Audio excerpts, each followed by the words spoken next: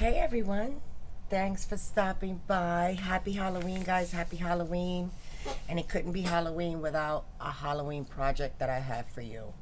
I have been working on it a little here, a little there, and it all started in September, believe it or not, with the ATC MDC 2023 open collab that I did, or challenge for myself, wanting to build up some ATCs. Well, I did end up finding these cute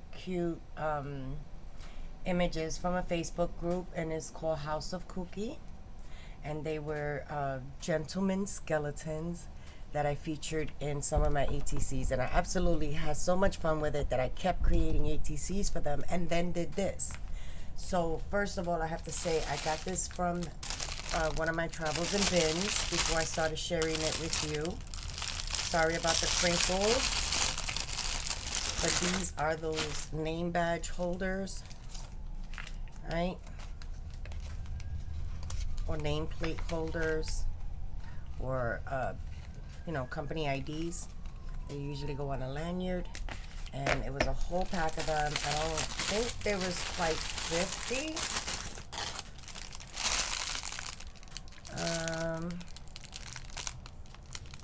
No, it doesn't say how many were in here, but I still have quite a lot, and I'll close that in a little bit. And I bought it, I think it was like 50 cents. I went on 50-cent day. But anyway, this is what I created, and I think it came out super cute with all the trims and ruffles and Halloween colors. So I have this reddish brown. I have some eyelash trim in that reddish brown. I have some cream color. I have some black, and I just tied it in a knot around some gold book rings. And then I had some washi tape that I used throughout in the ribbon, and this is what it looks like. But look how cute. And I added some shaker bits in here and some of that webbing that we get from Dollar Tree, and the trim.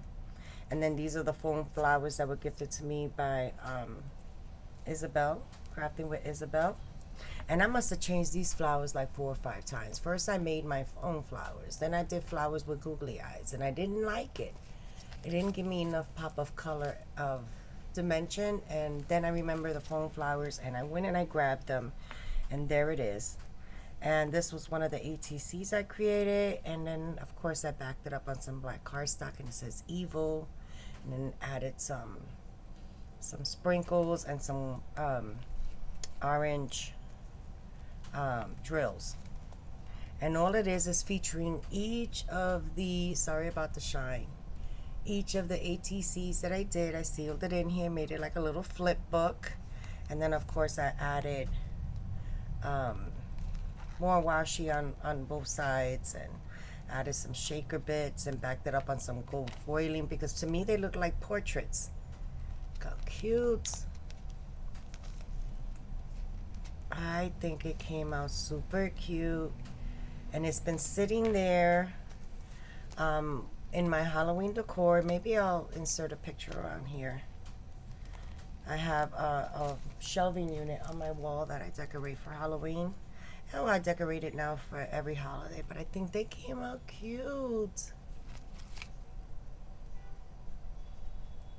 Cute little flip book.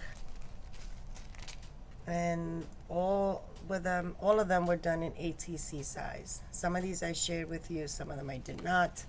And then here is the back with some more shaker bits. But once I added everything in there, it started getting really chunky. So they're not shaking around as much as I would want them to be, and everything is sealed, so nothing is gonna come out. And I think it came out adorable. Isn't it cute? So that's my quick little happy Halloween share.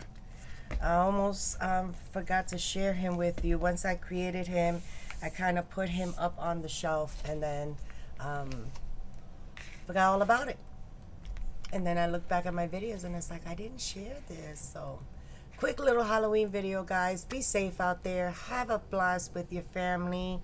Have a great time dressing up. As always, I'll catch you at the next one. Bye now.